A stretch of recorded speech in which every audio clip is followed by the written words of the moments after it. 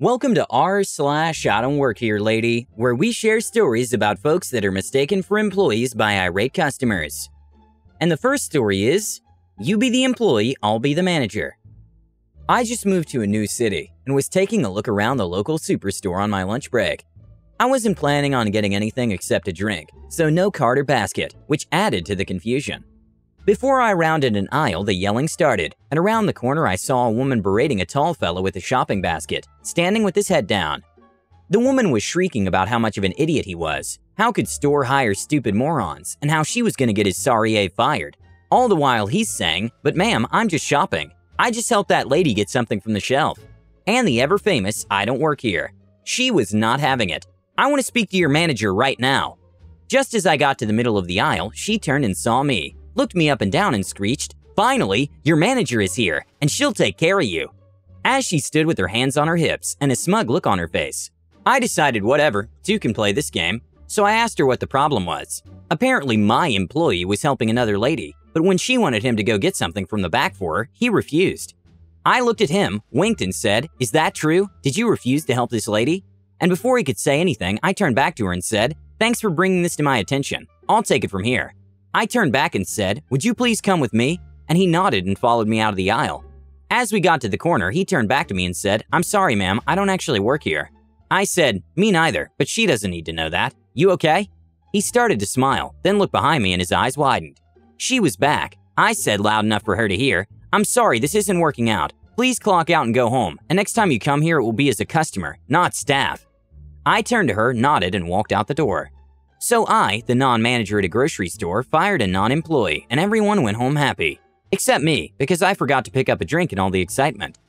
The second story is, even in cattle country you can't escape Karens. Bit different story to most of the ones on this subreddit, but I think it's still a good fit here. English is my first language and I'm not on mobile, so any typos are deserving of an internet dragging of biblical proportions. I work as a ranch hand on my girlfriend's family ranch, out in the middle of cow country, USA.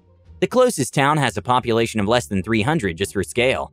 It's one of the larger ones in the immediate area, over several thousand acres and hundreds of cows.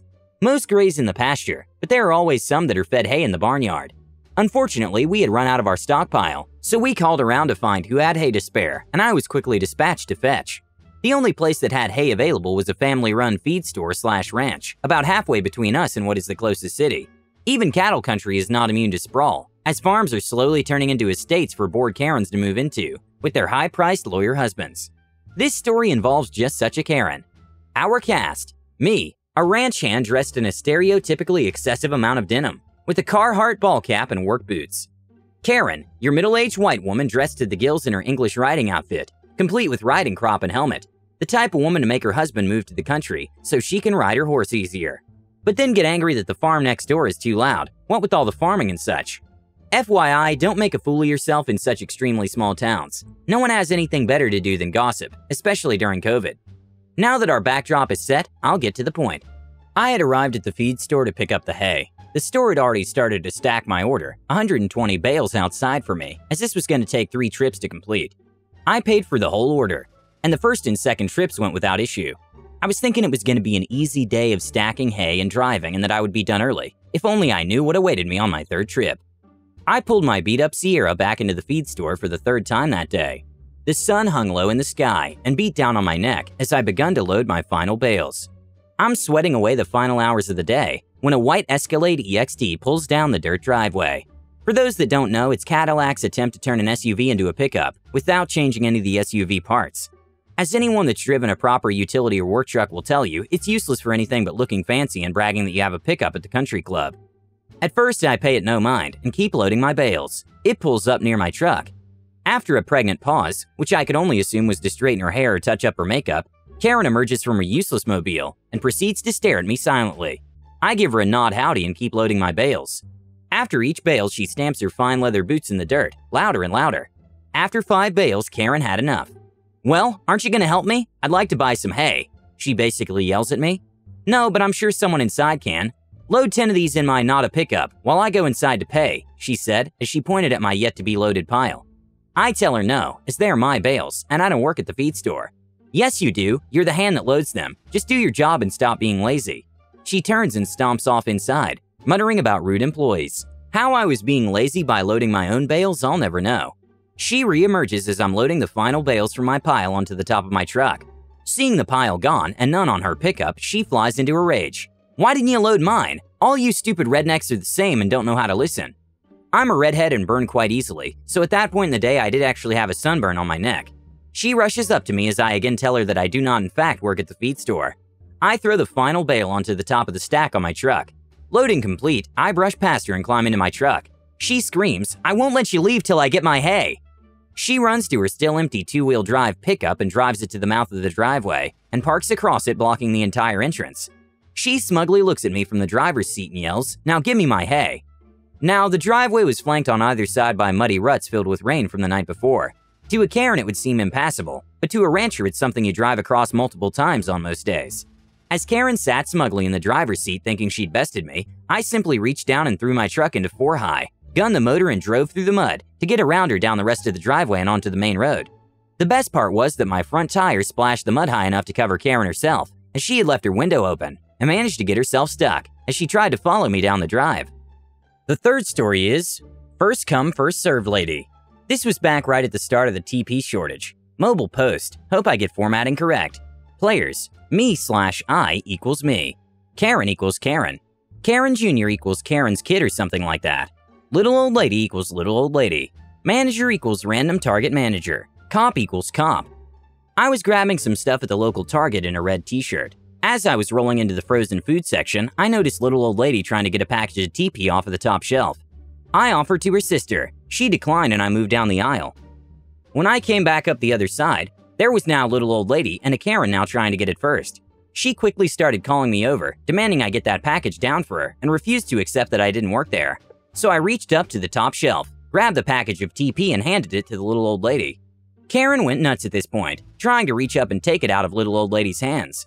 I stepped in the middle and told her that little old lady was trying to get it before I went down the aisle, and had declined my assistance to get it. As she reached up to push me out of the way, I told her that if she touched me, I would have to ensure she was kept there while I pressed charges. I'm not exactly a big guy, but I am 6 foot, 1.8 meters, and 230 pounds, 104 kilograms.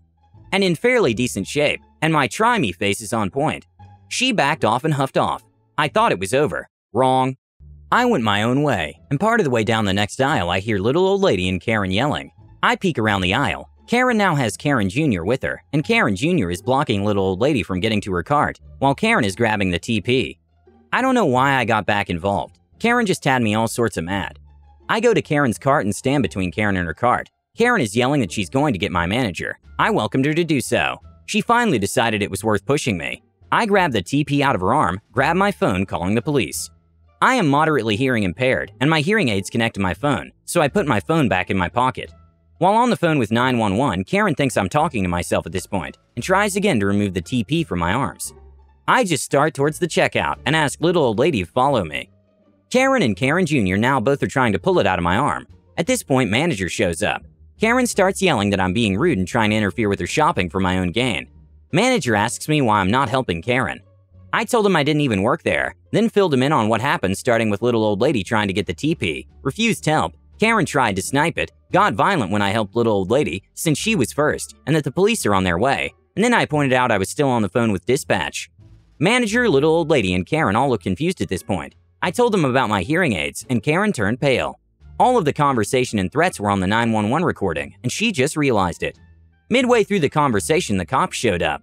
He asked for all the stories, went and reviewed the videos. I then told him I wanted to press charges. Karen and Karen Jr. left in cuffs. Little old lady got her TP. I was late for dinner. The next story is entitled Karen Learns I Don't Have to Help Her. At the start of the COVID lockdown for non-essentials, my work actually increased. After a week of 12 to 16-hour night shifts, I come home on my Friday, what y'all day workers call Thursday. I park at my spot and start to walk up to my house when the wild Karen appears. Important info, my wife is a property manager for a trailer park. Karen: "Excuse me, I need you to bring your wife outside so I can talk to her now." Me: "No, I don't work for the park, and she'll be in the front office once it opens." Karen: "You have to, it's an emergency." Me: "Really? Is someone dying or in danger of being injured?" Karen: "No, it's about this guy's." Me: "Then it isn't an emergency, and like I said, I don't work here and have nothing to do with the park." Karen: "Well, as a concerned citizen, you should." Me, I'm not concerned. Karen, I'll report you to the office if you don't help me. Me as I walk inside. Oh, please, don't report me to a place I don't work. Oh, no. I walk inside and my wife is getting ready for work, and I warn her she'll be having a random encounter with a Karen today. Her face was FML. When my wife was on break, she told me that the Karen was so worried about dogs she heard barking, not whimpering, barking, like they were playing in a tenant's home, and was going to call the cops to bust down the door to see if the dogs had the corona and were dying, because the owner wouldn't answer if the dogs were sick. And the last story is, Karen mistakes me for a waiter. I was at a restaurant with my friends a few years ago. I don't like choosing what to wear, so my wardrobe mainly consists of plain black shirts and jeans. The waiters at the restaurant I was at had black shirts and jeans, but they had the logo on the shirts and wore aprons. I had just finished my main meal and decided to go to the restroom. I managed to get there fine, but on my way back I heard an "excuse me" in a somewhat entitled voice. I ignored it, as I hate confrontation. I have autism, so I find communication difficult. A few moments later, she tapped on my shoulder. This made me jump as I wasn't expecting it. I turned around and looked at her, waiting for a response. She started ordering food. I think she thought I was a waiter. I sheepishly said that I don't work there and turned to walk back to my table. Then she tugged on my sleeve. At this point, I was already a bit shaken, but she started shouting at me. She shouted things like she knew the manager and that I would be fired. The people she was with told her to calm down, but she carried on. She then pushed me, which made me stumble back a bit. At this point, a waiter came over and asked what was happening. The woman said that I assaulted her and that I tried to steal her money. The waiter told me to wait there, as he got the manager. The manager came and asked the woman what happened. He then called the police. They arrived and took statements from the woman. The police officers went to review the footage from the security cameras. The police officers came back and asked me if I wanted to press charges. The woman, thinking that they were directing the question to her, shouted yes. Then the police officer looked at the woman and said, "Not you, be quiet." He looked at me. I said yes. The manager decided to give me the meal for free, and I got to enjoy a delicious chocolate brownie. Thank you for watching. Have a good day.